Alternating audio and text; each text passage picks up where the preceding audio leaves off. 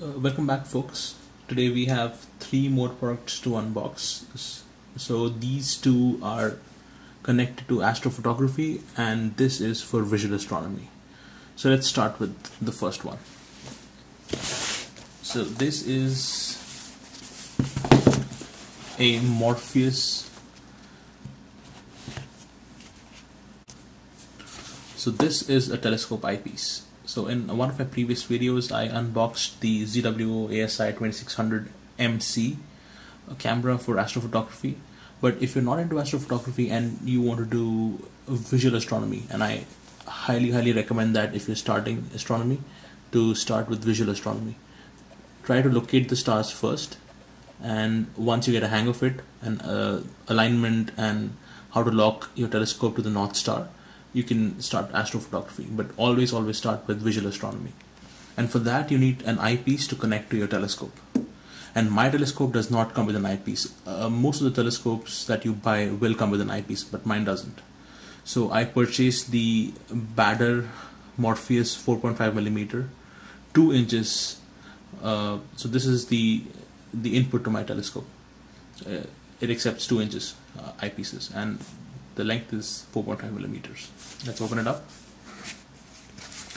So inside the box, straight away you see some paperwork, some marketing for the company, and then we have the eyepiece itself. It's quite heavy. I think it's made of metal. The construction quality is quite nice. So it says Morpheus 76. So this side is the 2-inch that you insert inside the telescope, and I'm sorry, this is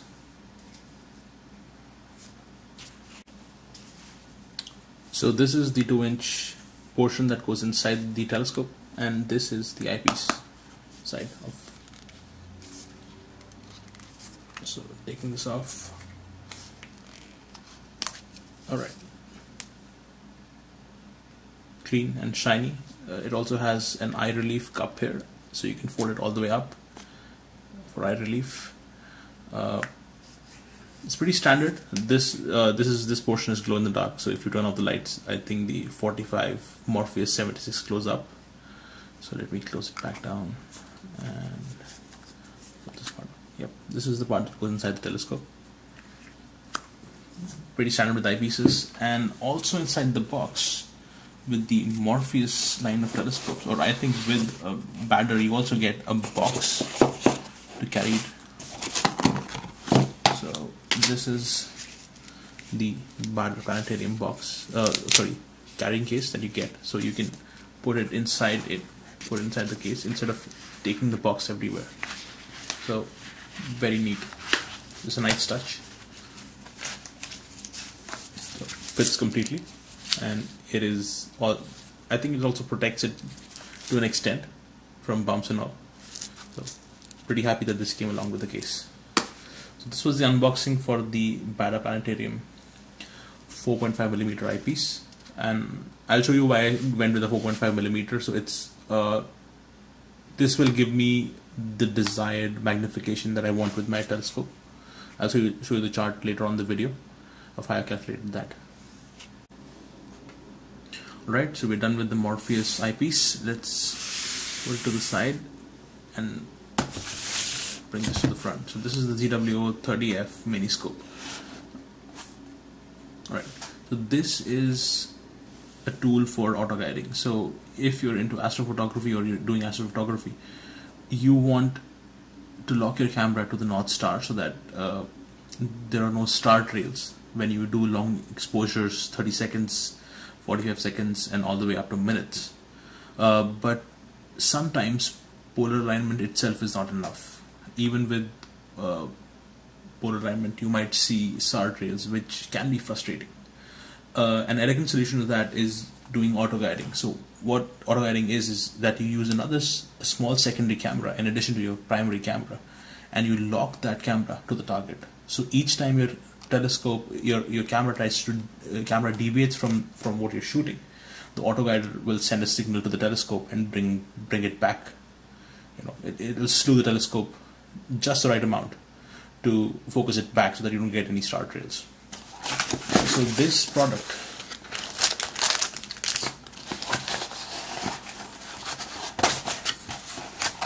is what's going to hold the auto guiding camera. So this is the f4 mini scope. Let's open this up. So this is where, alright, there's glass here at the front, and in the back this is where the auto guiding camera goes, and this is where you mount it on the telescope like this, and the guiding camera goes in from here, and then you connect a cable to the guiding camera, and you then connect it back to the telescope, and that controls the, so whenever the telescope slews away from the object, this would send signals back to the telescope and just turn it the right amount of degrees to focus it back on the object. So this is a very simple guide scope. Has nothing special inside. The glass on one side, empty from here, and then this is where you put the guiding scope in, the guiding camera in, which we'll do in a while. So let's put this here aside.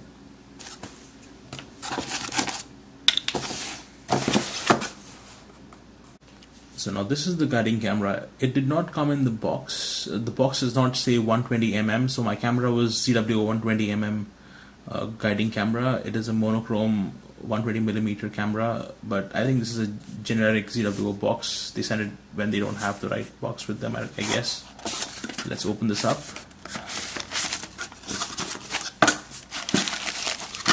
You have the cable here, and this is the mini guiding camera.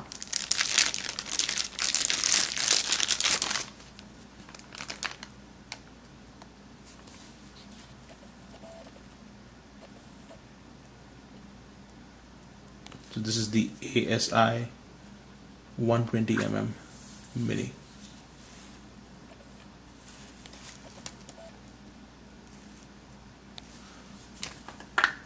So this portion of the camera goes right here inside the guiding scope, and you have glass on the other side, and then you connect the cable here to whatever you have as a telescope control means. So I am using the ASI Air, which I'll be unboxing in the next video, and you mount it on the telescope like this, and it would control. So other than this, taking out the guide scope back. Alright. There's nothing much to see here. Bunch of cables, more cables.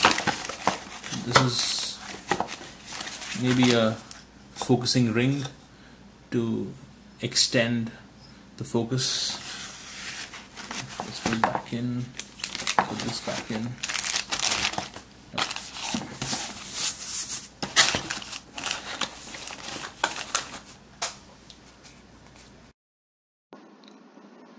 So very quickly showing you guys where I purchased all these products. I got them from OPT Telescopes. This is my usual go-to place if I want to buy anything related to astronomy or astrophotography. This is a great place. They have great prices. They ship it on the next day. So if anything is in stock, you'll probably get it in like 4 to 5 days, depending on where you live in the US. The guide scope is $99. The mini camera, the guiding camera, is $149. So they don't have it in stock right now. So if you purchase it, you will have to wait until it's in stock, and as soon as it is in stock, they'll ship it within 24 hours. The Morpheus eyepiece is $239. As I said, it's 4.5 millimeters.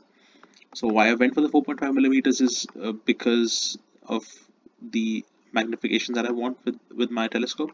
So this is the telescope that I have. It is a Skywatcher Esprit ED 100mm telescope.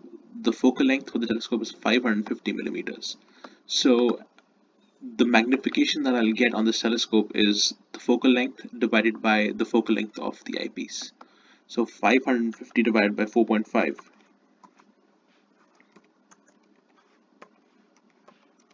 should give me a 122x magnification.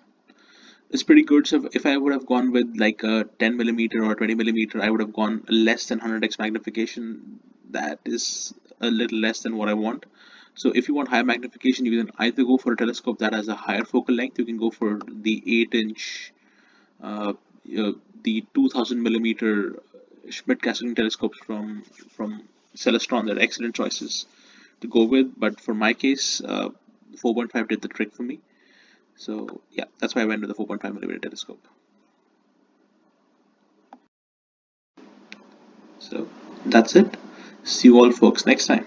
Bye.